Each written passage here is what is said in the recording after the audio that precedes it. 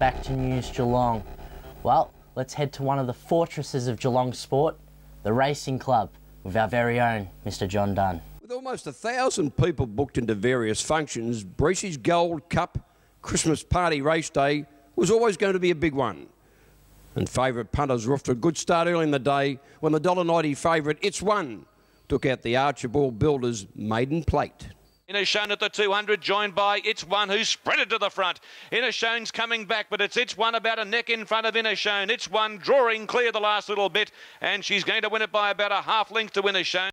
Zadeel, the first starter, kicked off a good day for trainer Nigel Blackiston in the PJ&T Motors maiden plate. The baldy chestnut struggled to get to Lucky Edge halfway up the straight, but gradually wore him down and came away for a big win on debut. Down to the 300 metres mark, Lucky Edge 4 in front of Zadeel. 2 lengths away, he's a miracle. D-Bond, nothing really coming from Manala. Champ at the 150. Lucky Edge, he's very tight. He's 2, 3 in front. Zadeel is winding up and he's coming fast and he's just about got him. Takes the lead and Zadeel on debut wins it for Walker by a half length to Lucky Edge. The Peter Snowden trained galloper Address shows a bit of promise, and he chalked up the second win of his career when he scored impressively in the Campolina Racing Handicap. Address quickly going up to Wimber at the 200. They're fighting it out. They're 2.5 lengths in front. Pryor battling to get there at the moment, but Address took over, shot away from Wimber, who's getting tied. Luna Nova, Pryor both running on, but Address is too good for them. He's very genuine, and he went home to win from Pryor and third Luna Nova. Well, the feature event of the day, the Breezy's Gold Cup, saw Lady Balaclava for Nigel Blackiston backed in from $7.50 into $3.10 on fixed odds overnight. And the 4-year-old Bonnie mare bounced back to her very best after several disappointing performances. And halfway down the straight, she kicked clear and scored most impressively to take out this year's Breezy's Gold Cup. Balaclava Lady zoom clear at the 200. She opened up 2 lengths in front of Bell Rhythm. Running on from the back, Northern Jet, and kicking again Moss Ailey, but it's Balaclava Lady in front. Moss Ailey can't get to it. Balaclava Lady's too good for them. Balaclava Lady goes home a winner. Second, Moss Ailey. Where's the bar? Third. And that's the wrap-up of racing Breezy's Gold Cup Day for the year 2018. The next one is a big one. It's the Wilson's Real Estate Boxing Day races. A great way for families to catch up for Christmas and enjoy a day at the races. We look forward to seeing you all out here for the Boxing Day races. Back to you, Alex. And you really have to front up to training if you want to get a game with Newtown this year. Thanks for the advice, JD. I'll take it on board. We'll head to the Avalon Raceway now, catching up with Steve Lyons after winning the Fireball Derby. You've got the first flip out of the way on here at Avalon, mate, but the good news is you're okay. Yeah, no, it's all good.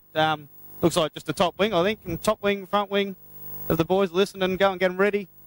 Everything else looks all right, but we're just trying to get some good laps done, and it's just part of racing. When that happens, it just happens, and go back and fix it and come back out again. Talking to your car owner there this evening, just commenting how well you went at Warrnambool last week, and looking at the first heat race as well, you continued on. You're really settling in nicely, really quickly. Yeah, no, which is good. We're happy with that, and Dave's happy with that. And as long as we can come out and do some laps, this season's all about learning. I've never driven one before. The boys have never worked on one before. So every time we go out and do a lap, we're learning something. So it's really good. Other than the 4 wheels, is there any similarities between a street stock and a sprint car? No, none. None. The track's the same when it's wet. That's greasy, but it's, there's no difference at all. It's like starting again. So it's good fun for all. We should make mention too that you raced the Formula 500 for the last couple of seasons. That had to be a little bit of a hint with a wing as to what you expected in this. Yeah, it was. It gives us a bit of an idea what's going to happen.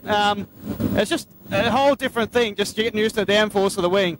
It's something I've never dealt with before, but we started to get it right in the Formula, and Dave come along and gave us his massive opportunity to come and drive for him, and it's the best thing ever. Mate, you'll get a handle on it, I've got no doubt about that, because you're a good racer and you're a good listener, so keep the chin up, and we'll see you out and about in the weeks to come. Thanks, Gav. Well, hopefully we'll get back out and hopefully made to the sea, so we'll get back out and do some more laps and see if we can learn some more stuff. Third time in a row that Stephen Lyons out of Mount Gambier has won the Fireball Derby, the Bill Evans Memorial event held here at Avalon Raceway. Stephen, 54 cars started tonight. You outrun them in qualifying. You set a cracking top 6 pole shootout lap to get you on pole. Bided your time in some traffic, got by Sean Dobson, the early leader, and went on to a great victory. Congratulations. How do you feel? Yeah, obviously great. You know, love coming here to Avalon and racing, and obviously win the Fireball Derby again is, you know, a great achievement. And I'd really like to thank all my crew and everything else that helps me out. They just give me a great car, and you know, it gives us confidence to be able to do what we do. You had superior car speed, it looked like. You were very good in traffic. You could go to the outside when you needed to, and just kept your nose clean. It seemed like a really tidy race, and I would say picture perfect, almost an A+ for that event. Yeah, it was. Obviously, we just worked on the car during the night. The track widened up there a bit, so it was interesting. And obviously, lap traffic, there was a bit of that. So obviously, got through there okay. And it just all comes down to working as a team, and obviously the car and everything's working for us. So yeah, no, just really happy we got through. And obviously, with so many cars and being a tough night racing as it is every time we hit the SRA now, with so many cars and everything, it's good to keep your nose clean, and that's what you got to do. The next time we see you back here at Avalon will be later in the month for NZ World Series Sprint Cars. I'm sure this gives you a real confidence boost coming into a key time of the year. Yeah, for sure. Obviously looking forward to World Series. Obviously like to thank Halls Motorsport for giving us the opportunity, all their sponsors and everyone along the way. But yeah, hopefully we can carry our confidence in and just keep getting the runs on the board and keep everyone happy and keep having fun. Well, you're 2 from 2 here at Geelong. You won the Jackpot Invitational back in October. Back that up with a great result tonight. Congrats on the season thus far. Very good. Thanks very much for that. Exciting times up at the raceway. Well, as we go to a break, don't forget you can watch those segments and more on our YouTube channel.